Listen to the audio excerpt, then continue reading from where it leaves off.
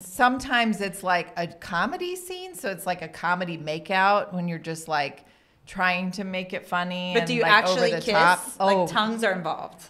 It depends. So do people eat a mint first? Yeah. Before they kiss? Yes. Oh, Yes. Have you ever had to Generally kiss somebody speaking. you didn't want to kiss? Of course, Yeah. Courtney. That's the job. Yeah, Dollar make that cash. Under all is the land, the real estate. Courtney and friends about to show you how to generate wealth. Get educated, do for yourself. Add a couple notches to your belt. Under all is the land. Under all is the land. The real under all is the land. Under all is the land. The real estate. Coming to you live from ACME Real Estate in Los Angeles, California. Welcome to another fantastic episode of Under All is the Land.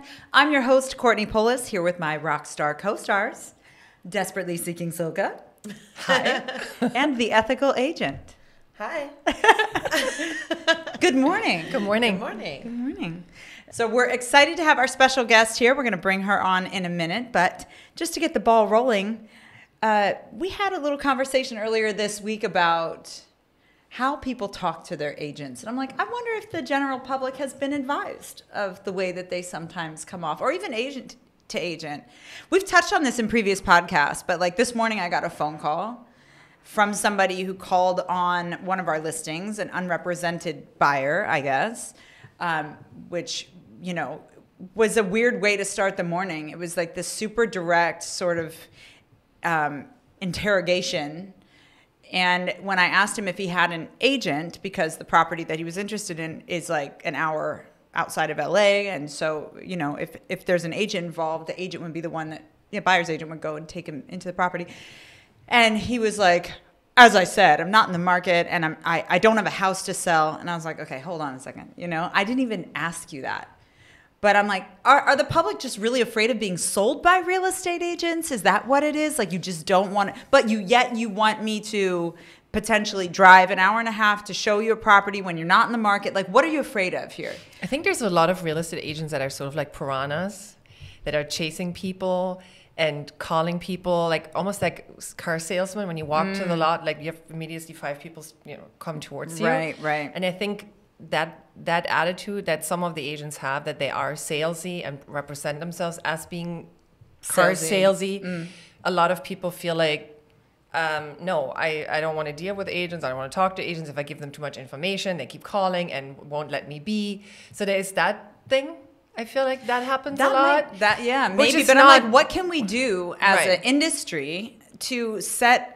Like, do I have to just say, like, listen, dude, I don't really appreciate the way that you're talking to me. Like, I'm a professional. I know a lot about things, and I'm happy to help you, but I'm not so desperately hungry that I'm your biatch. Yeah, you should. You should. Don't treat me like you're biatch. You should say that. Just be like, hey, listen, I'm not asking you if you have a house to sell. Frankly, I'm not really liking the way you're speaking to me right now. Give a damn. Frankly, I do not want to be treated like, don't speak to me this way. Right. And how can I help you? Like, what do you really, why are you calling? Right. Well, Exactly. Like, what is I this? think your energy is what, Yes. like you know, like the individual agent's energy is what tells the buyer or the seller that, you know, like I don't necessarily have to say to people, I don't need your business. Right. You know what I mean?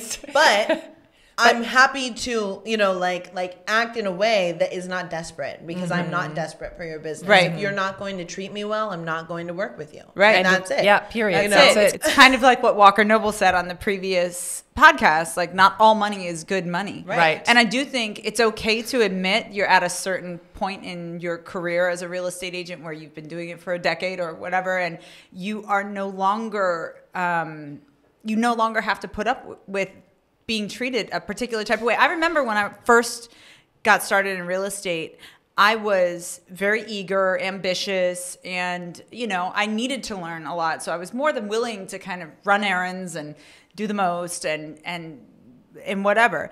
But at a certain point, even when people call me, I'm like, you know, you should at least know who you're talking to. Yeah. Like, before I call people, I Google them. I'd like to know, and I know you do this too, Silke looks up on HomeSnap how many deals they've closed before, like, before we advise our clients on what agents are writing offers, it's like, is this person experienced? Do they know how to close a deal? Like, all that stuff really does matter. But just doing a little bit of due diligence can at least establish some level of respect. You know, I don't know. I feel like the public needs to understand that there are levels, just like in any career, to real estate experience and esteem. And those of us who have made it through our rookie years and are now at a different place in our career are more like partners and consultants for our clients. Yeah, True, see, but that's the thing. That's the thing, is that I think that people misconstrue what a real estate agent really is and what our like part in your like purchase really is, you know? So I think there are some people who come into this thinking, and maybe they've experienced other agents, like the ones who are super eager and they're like, oh, do you want me to open this door for you? I have no buyer rep agreement, but I'll just open every door that you want me to open on my Saturday from 9 to 5, you know, or whatever. Like, you know, that they might deal with that. So then the next person they ring, they think they're going to get that energy. But if you have someone who's been in this business, who's done it for a while, who has experience and, you know, knows like bullshit and people who are not bullshitting, you know, and just have built that respect that I think comes with time in this for themselves. I mean, you know, I think then they meet that opposition and then they realize what a consultant really is. And we're not just someone who's there on your, you know, at a whim whenever you need us. We'll set up a time to meet. We'll discuss what you need, and then we'll help you with whatever you need. It's your own boundaries. You have to set your own boundaries. Yeah, you have to. You have to for sure. You know, on a property that I have listed in Echo Park, we had a buyer who reached out and she wanted tax advice, she wanted legal advice, you know, and we're like, sorry, you know, you're going to have to speak to an accountant about that or a consultant attorney. And she lost her shit. She lost her shit. Yeah, she thought that, you know, she's like, as an advisor, I would expect that someone would, you know, give me this information. I'm like, hold on. You know, I can give advice where I have specialty, but I am not a licensed accountant. I am not a lawyer. So I can't consult you on those things. And if I do, I can lose my license. Right. You know, and so I have to set that boundary. There are some people who with that attitude might have fallen to her anger and actually advised, even if it was ill advice. Right. You know, just out of the pressure. That's a really good point. I do think a lot of agents get asked questions. The public doesn't know what we can and can't speak on, but we know what we can and can't speak on. And because of that desire to please or that desire to like always have an answer for something, a lot of baloney tumbles out of their mouth, you know? And then if it's not true, you're on the hook, agent. So like, for sure, I think as a rule, people need to know what it is our job actually is. Like we're contract specialists, transaction managers, but also just be respectful. Be respectful. Yeah. Be respectful. I mean, look, you know, we're here to do a job. You know, I would hope that you wouldn't walk into most places and attack people who are doing their jobs. You know, we're here to help you. Yeah, and it's a big. I mean, if you have an agent who's an experienced agent who knows what they're doing, the help it's priceless. Right. You know, it could keep you from making huge mistakes in your transactions. Right. So, you know. I also had a situation this week with not one of my deals, but another deal where basically the buyer's agent on the other side didn't understand the contract. And this is at a big brokerage, okay? Didn't understand the contract when it comes to the walkthrough. And actually, I guess had advised her client that it was okay to hold funds and wait until the sellers have moved their belongings out before allowing the loan to fund, causing a delay. What? So I'm like, we need to get the broker involved, of course. My our agent, cited the walkthrough paragraph of the contract that we read, that our clients trust us to know. And the broker's response was like, I don't think agents should be giving legal advice. And I had this like long response written like, well, if you don't think your agents need to know the legal implications of the contract, then they're in the wrong business. And frankly, you're focusing on the wrong thing. Your client's in breach. My attorney's going to be involved. We'll see you in court. No, I didn't. The court I didn't say it. I had it all written out. You know? I was like ready to go. I thought, okay, let me just wait for a second. I just made a phone call to the agent and I said, why don't you try this? Like, let's give a little like hold back and see if that works to allay their fears or whatever. And it did.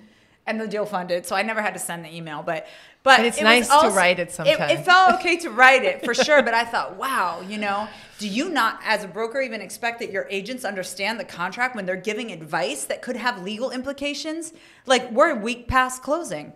Our sellers could, you know, send over the demand to close and cancel the deal and nobody wins. Right.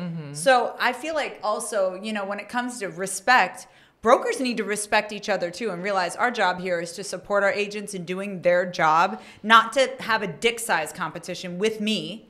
And I'm not the best one to have a dick size competition with. I mean, just You've generally, got a huge dick. For sure it's not. kind of large.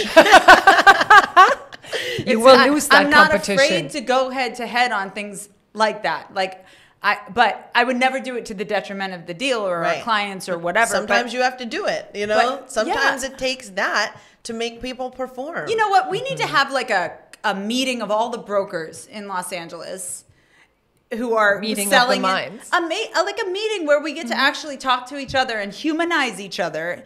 Because by the time it gets to broker level conflict, it's usually like everybody's got their guards up and everybody wants to, you know, pull out their sword or whatever. And I feel like if you know the people or you can humanize the people, you know what I mean? Like it would probably work to the benefit of our agents. Maybe we'll put something like that together. Who knows? But anyway, yeah. So the PSA here is make sure you know who you're talking to. Treat real estate agents with respect, members of the general public. And we ourselves need to treat each other with some respect too, you know, no matter what stage of the game our agents are at. Because some people really don't know things and you kind of like learn from the cooperating agents sometimes. Like, you know, sometimes the listing agent has a lesson to teach you too, you know, and it's okay to be in that space of learning, to be the best agent you can be. Anything you want to add? No. That was okay. good. We have a really awesome guest today, Lennon Parham, an ACME client, an esteemed actress, one of the funniest ladies I've ever met in my life. And I'm excited to have her on the show to talk all things life, real estate, entertainment industry, and the jam. Welcome, Lennon. Woo!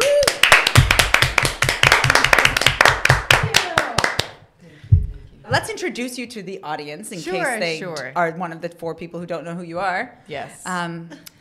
Lennon, go ahead. Oh, I'm telling them. Yeah, okay, tell the sure. story. My name is Lennon Parham. I'm a TV, film actor, producer, director, writer, client of ACME, Courtney, the only real estate agent I've ever worked with. I'll take it. You're lucky. You're lucky. I live in LA with my husband and 2 kids. We live in Highland Park and we love it. And yeah, what else is there to know?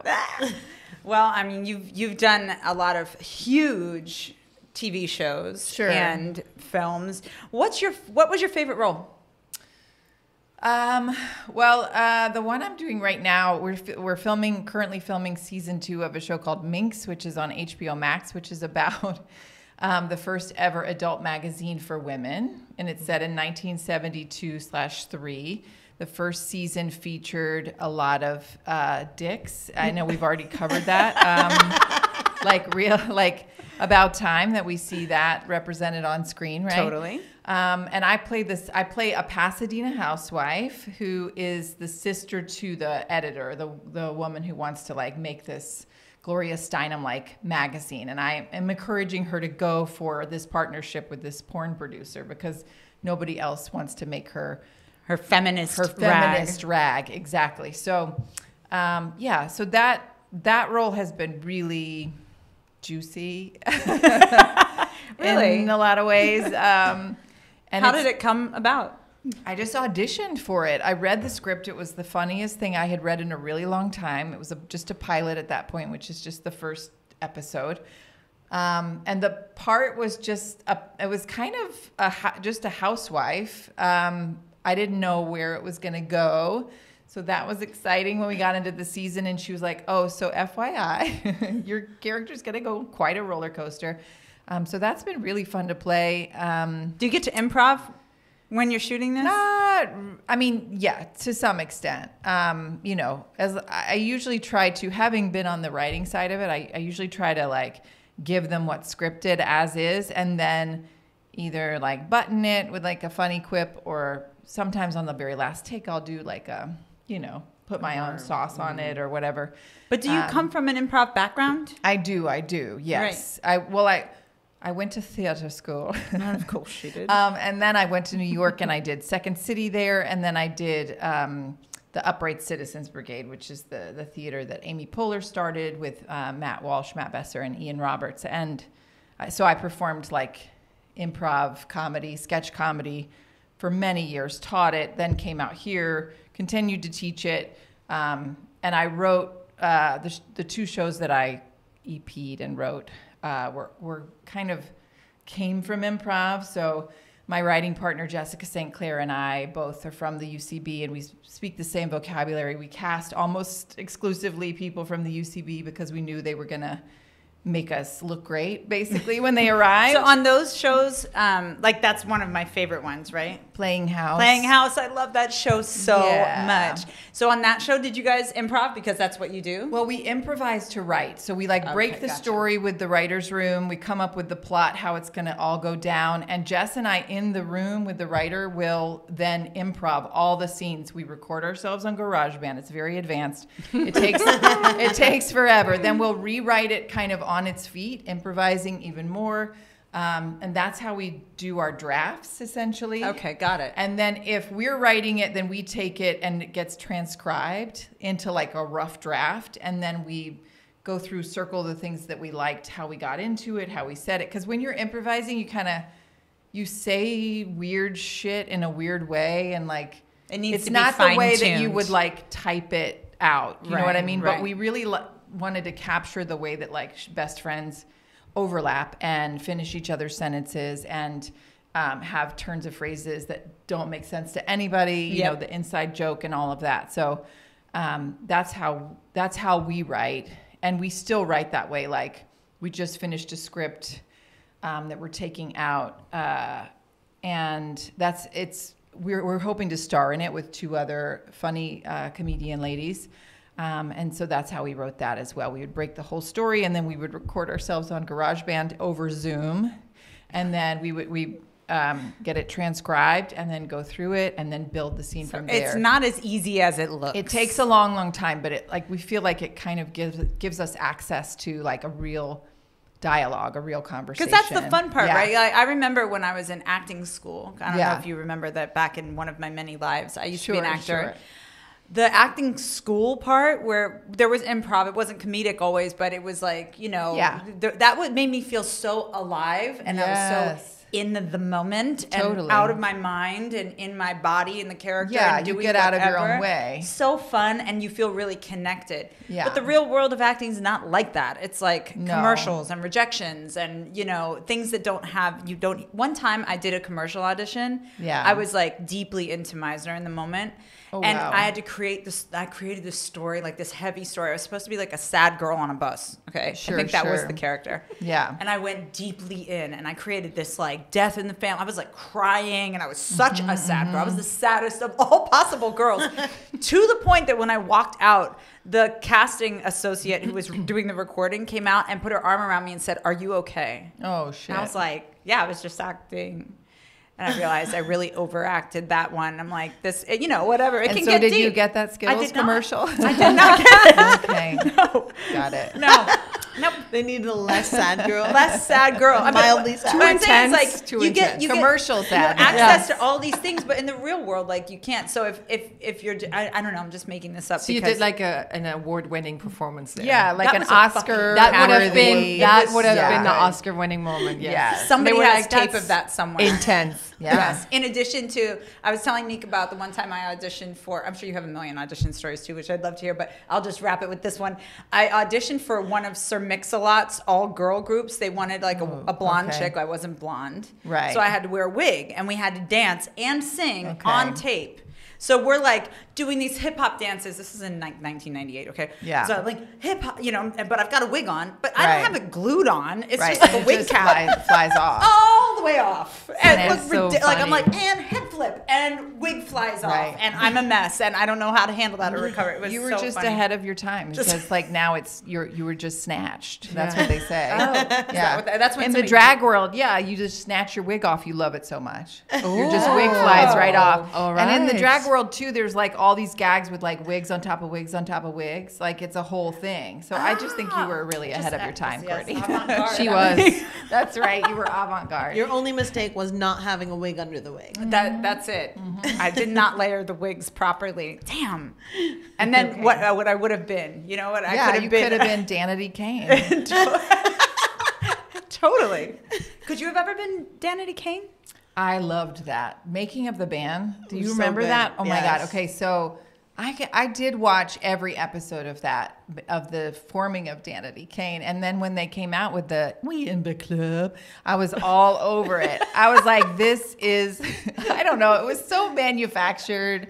Right. They were all such train wrecks in like the best of ways. And That's they how all- I feel about but- America's Next Top Model. Yeah, exactly. I think I gave up on that somewhere. Yeah, I gave up on it somewhere middle, too. yeah. Yeah. But yeah, the last few seasons are trash. But Yeah. but I at the think it was- beginning I was like, this is a mess, but it's such a great So all well there's, like, produced, you can't. all hope, like all of these sweet souls that are just hoping that their lives are going to change because of this, because they sang, giving him something he can feel in front of P. Diddy. Right. I don't know. It just, yeah. Yeah, there's something in there. Yeah. Hope springs eternal. Yes. You have to have a little delusion to make it in this town, that's for sure. Totally. Yeah. Or not know what's impossible.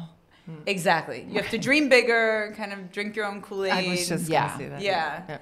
And know how to actually do that under pressure when there are high stakes. Yeah. Which obviously you've done very well. It's better if you don't know there are high stakes. I did a table read. Okay, so in theater, the theater world, table reads is when you read out loud the work, right? So that the playwright or the director, whoever can hear it, it's like a workshop moment. But in television, a table read, you will get fired if you don't do a good job. Ooh. I had no idea, right? Okay. So I booked my first pilot ever, and I booked it in New York. I was also sick, so I think I was kind of like out of my own head because I was so not feeling well, and my husband was like, "This is a terrible idea," and they were like, "We want you to test for this role." It was this space comedy written by the Always Sunny guys, and so I was like, "I have to do it. It's my big break." So I flew out on like Halloween night or something to LA, sick as a dog. I test the next morning. I book it. 2 days later, we have the table read. I'm sitting across from the president of Fox, have no idea who he is. Next to me is Tony Hale, phenomenal actor. You know him from VEEP and the Mysterious Benedict Society. And I have my hot tea, I have my Cardi, and I'm like, it's just an improv. Like, it feels like, I love a table read. I love a live performance. I feel like it's my element. I'm able to shine. And so I'm flipping through. I'm so cash but I'm improvising and nailing it and making the moments funny. And afterwards, Tony was like, "What were you doing out there?" And I was like, "What?" And he was like, "You were just like so casually like sipping your tea and like putting on your cardigan. They'll fire you if you don't do a good job." And I was like, "What?" Like, Oh my what God. do you mean? Is somebody going to tell me that? And why I had was no this idea. not a good job? The way you did it. I know exactly, because I had no idea the high What stakes. did they need? The But did you president you war. didn't Yes. get fired? No, I didn't Oh, get thank fired. God. No, I didn't get fired, and we filmed the whole thing, and it was great, and it didn't get picked up, but it was so funny. I still to this day stand by it. It's such a funny pilot, but yeah, it was such a bizarre. Then from then on out, you go to table reads and you see people like who just think it's no big deal. They're phoning it in, and you want to like go up to them and be like, "Hey, Just give it 100 here." Like if you're not a series regular already, they could be kicking you out the door, Wow. So get your shit together. It's good advice. Get your shit together out there, people. Good advice. How was working on Veep? Because I loved that character that you played on man. Veep, talking out of both sides of your mouth. She was so fun. So fantastic. That was one where my audition was with Julia Louis-Dreyfus and Chris Addison, who was one of the director EPs. and my favorite casting office, Allison Jones, who casts all of your favorite things ever. And she is like, she's great because she'll laugh. She'll laugh with you. And that makes, obviously, as a comedian, that's a game changer. But yeah, it was like the best audition experience I've ever had. And it was so fun. And we improvised and we played off of each other. And I was making them laugh and they were making me laugh. And when I left, I was like, if I don't get this, like, I will have had that moment that is like a golden moment. And I know I have done my personal best. And then I did get it. And I got to and killed it. Go. Yeah. It was the first season I shot was in Baltimore. And that was incredible. It felt like stepping into what I would call the comedy Olympics. Like everybody's like working at such a high frequency. They're going through pages and pages every day, like sometimes 10 to 18 pages, which is crazy. Like normally on a normal show, you would shoot maybe 7 pages a day. So the pace is really rigorous and you're just expected to show up like ready to rock. It's like real pro. Very pro. No fucking around. I mean, fucking around, but like within the context of the show, you know? So that was really fun. And Armando, the guy who created it, Armando Iannucci, he was really supportive of me and helped me like kind of find her and settle down. And then at one point he was just like, you know what, just repeat everything she says. Like whatever she says, just repeat it and nod. And I was like, great. Cause I had scripted lines, but that kind of, so she would be like, well, I agree with that. And I go, I agree with that. And I would bounce my head and it was, and everybody in the cast, was supposed to hate me. So that was really fun to be hated by everybody. I wonder if that would work in real estate. Oh, to just 100%. repeat and nod. It definitely works. You think so? Yeah. I'm trying that next year. I think we should try that. Yeah. Yes, 100,000. Yeah. 100,000. 100,000. Yeah. Yep. Yeah, we're going to try that. Yeah. That's what we're looking for from you today. We want tips and Yes. tricks. We have 15 Tips offers. and tricks. 15 offers. Have you ever filmed a sex scene? Yeah, I did 2 days ago. Spoiler. How was that? No, I mean, no comment. No, I've filmed like sex scenes, like make-out scenes, sex scenes. Sometimes it's like a comedy scene, so it's like a comedy make-out when you're just like trying to make it funny. But and, do you like, actually over the kiss? top. Like tongues are involved. It depends. So Do people yes. eat a mint first? Yeah. Before they kiss? Yes. Oh, Yes. Have you ever had to Generally kiss somebody speaking. you didn't want to kiss? Of course, Yeah. Courtney. That's the job. That's a job. Okay. Or You don't when get you to had make like those lots of garlic choices. at the lunch table. For I did shoot a pilot with a gentleman. We had a very close, like hot face-to-face moment. And right before we shot, he was like, there's a taco truck out there. Do you mind? And I was like, yeah, go do your deal. Thinking like, he'll brush his teeth. He'll take a mint. He'll chew some gum before he comes in and gets right up close to my face. And so I think it was the best acting I've ever done because you would have never known that he came up with me like with that hot carnitas breath. Ooh. And I'm supposed to like pretend that I'm falling back in love with him, So yeah, You can't eat You're like carnitas now. Can little you? burp came out first. Like Yeah, sorry, exactly. the onions. it's tough. It's tough. Yeah, no.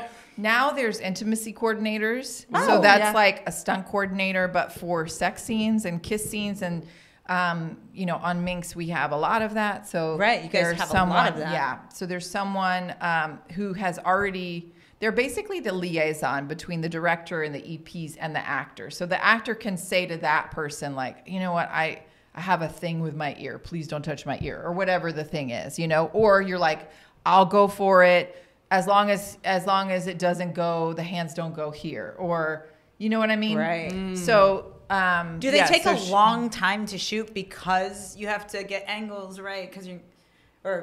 Not avoid really. things, But it's not like a stunt. Like a stunt, you have to have a camera in a specific place because you aren't actually hitting the person. Right.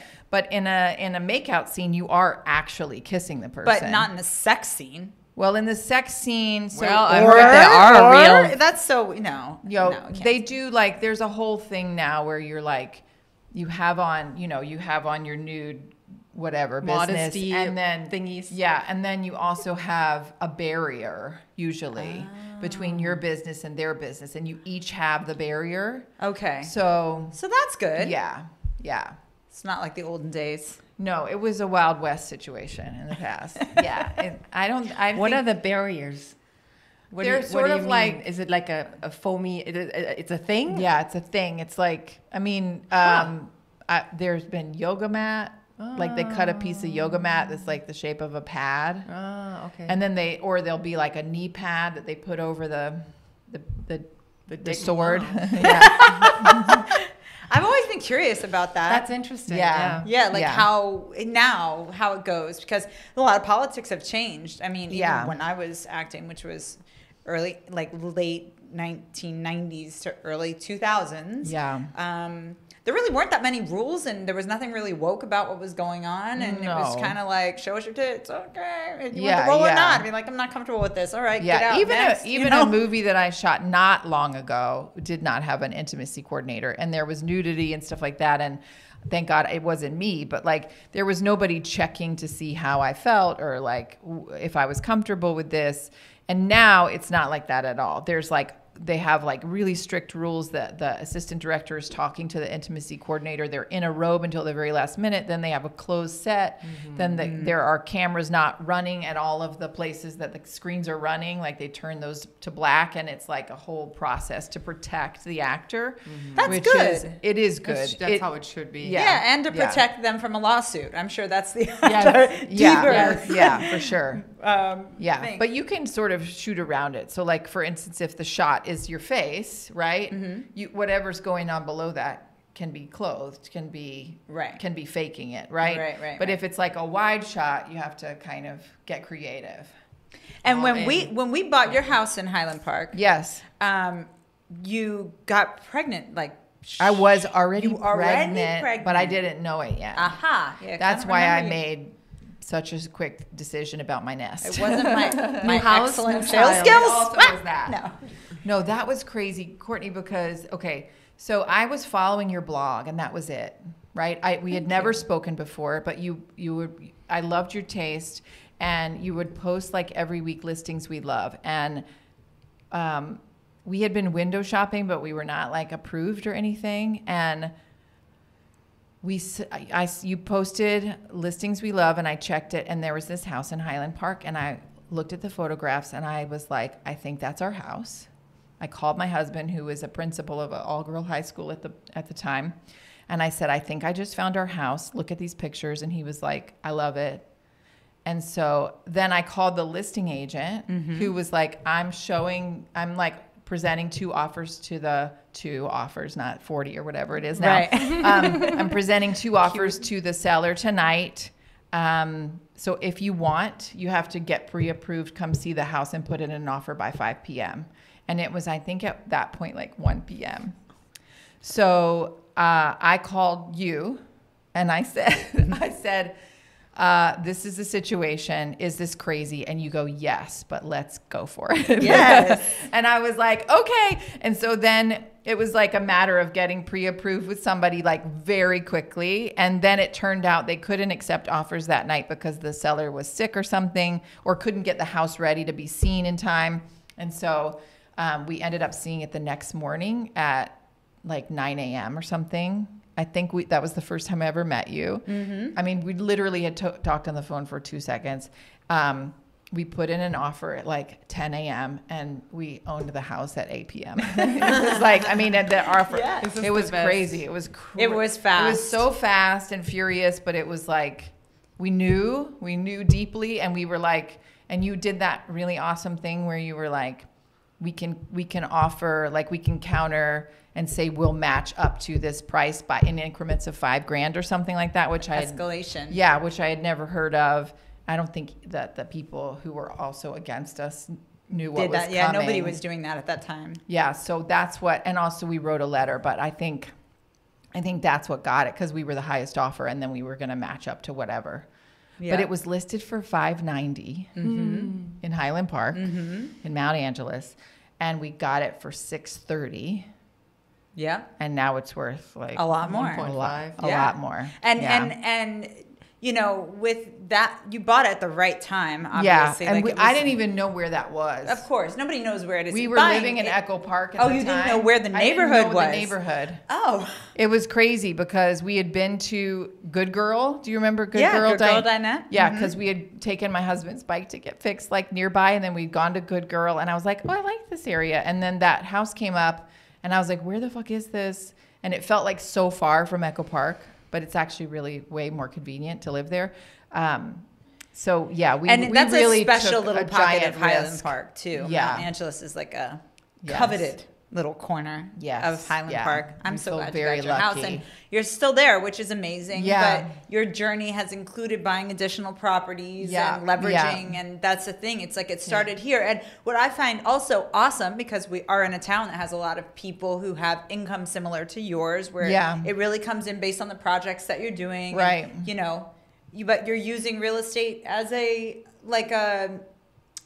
not a safety net, but it's like a nest egg almost, or like, I mean, it feels like a smart way to invest your money, because like from year to year, I mean, when we went to like get our finances done for the house that we got in Altadena for my parents, they were like, the guy was like, what's going on? Like, cause every year is so different, you know? And like one year we had a great year, cause I was on a series, and it was like, you know, like 20 episodes of television. And then one year, like I sold a script or something, you know, and then pandemic. So it's really all over the place. But that's the thing. A lot of people who it could benefit the most, real estate buying could benefit the most are like, there's no way I'm going to get approved. I'm in the entertainment industry. I'm 1099. I'm you know, like makeup artists and stylists and like they don't, but it is possible. And there are lenders who do it. And especially here. Plus it's LA, understand. Yeah. If you 80% are self-employed, self-made people. If you, big banks, they are, you know, they're a little bit tougher to work with whenever you're an entrepreneur or you have like sporadic income. But local lenders who understand LA's market and the saturation of people who are just like you know, or you know, or have sporadic income is they can really pull things out of the bag. Right, and it's like it is a little bit of an insurance plan for those breaks in your career that people in the entertainment industry have. There should be more people ahead of that. And it's not just the union, you know, it's not the credit union that does it, you know. It's like there are lots of options now, lots of alternative lending programs. Yeah. So you played a real estate agent? Yes, on Mad Men. I was 5 months pregnant, and I booked it, which like when I got pregnant, I was like, this, I guess I'm just taking a 10-month break, or you know what I mean? And plus maternity leave. But it actually, I worked a lot. Like I worked on Arrested Development. I worked in Mad Men. I was writing, you know, we shot the pilot for Playing House when I was 8 months pregnant. My character was pregnant in that show. Right. So, okay. So how did you play the realtor? Like what was the... Oh, sure. Do you remember the character? Real uppity. Do it. I want to do it. No. I can't remember what the lines were, but it was essentially I was in a full hair and makeup, updo, like pill hat, like trapeze. So cool. Yeah, multiple. I had multiple scenes because I was helping Elizabeth Moss get her first big apartment. Okay. You were working with her. Yeah. She's wonderful. Yeah, she is wonderful.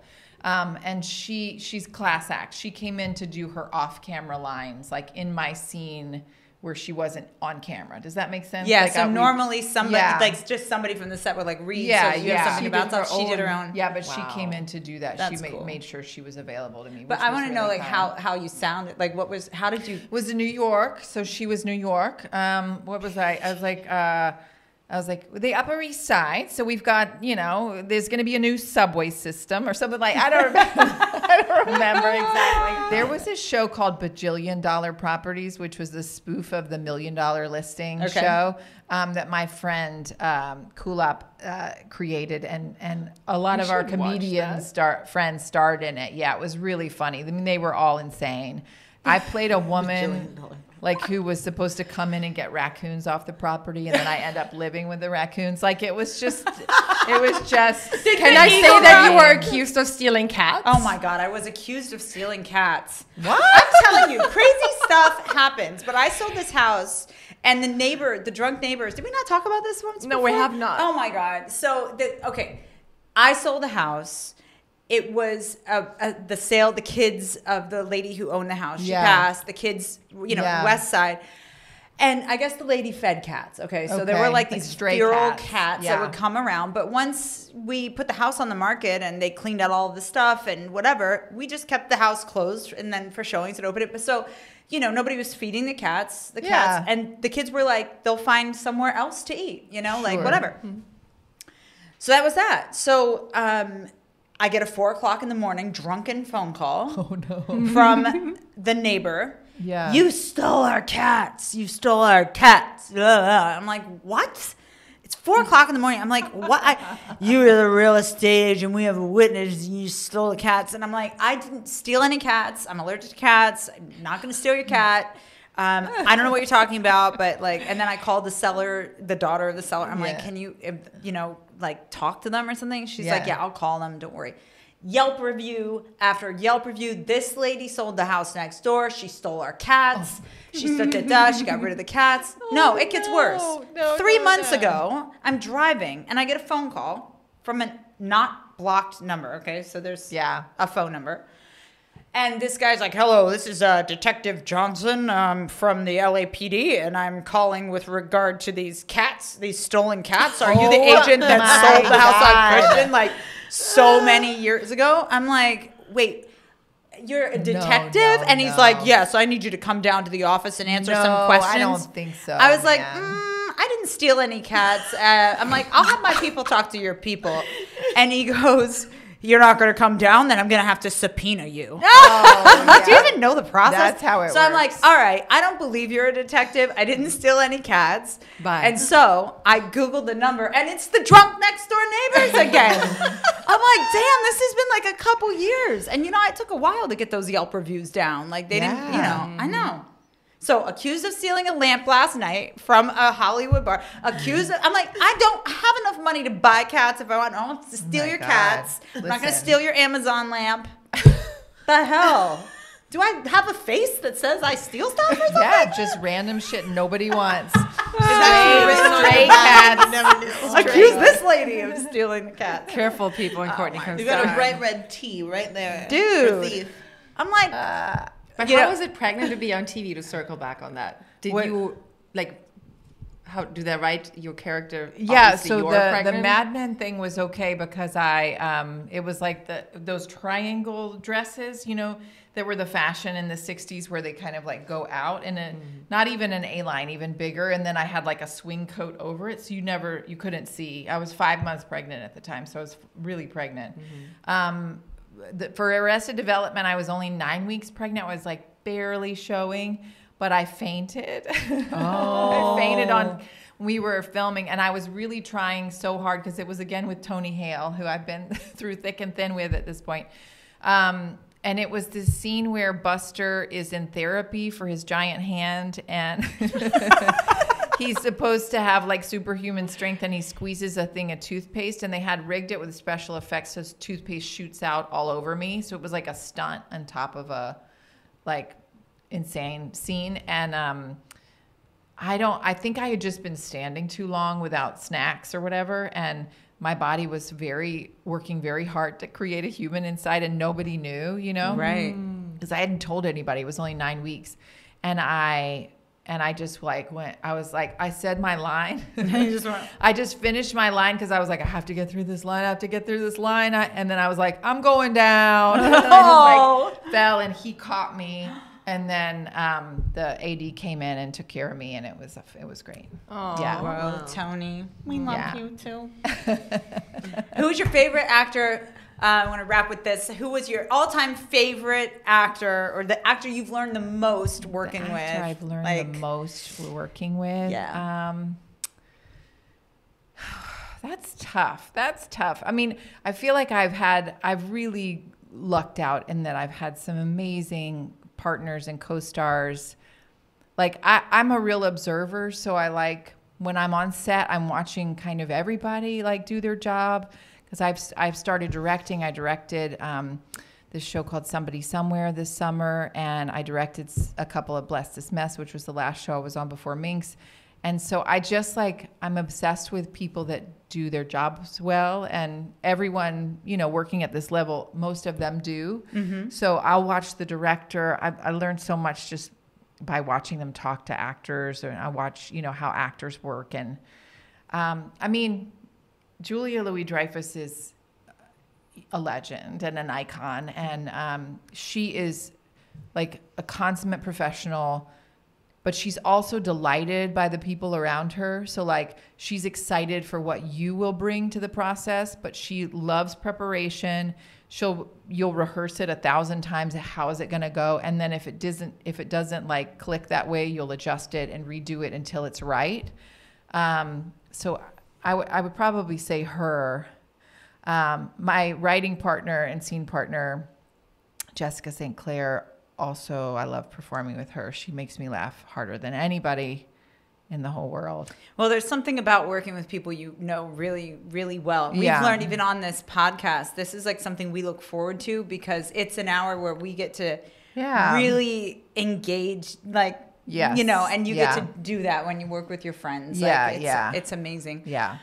Well, thank you so much for joining us on Under All Is the Land. It's such a pleasure to hear your stories. So fun. Thanks for having me. And we're going to be tuning in to the second season of Minx for sure. Yeah, I don't know when. We're filming now, so it'll be out sometime next year, I reckon. We're here for But if it. you haven't seen season 1, go watch that. I've seen season 1. Didn't I text you? I'm like, my son's like, Mom, we got to watch this show. And when I started to watch it, I'm like, this is for him.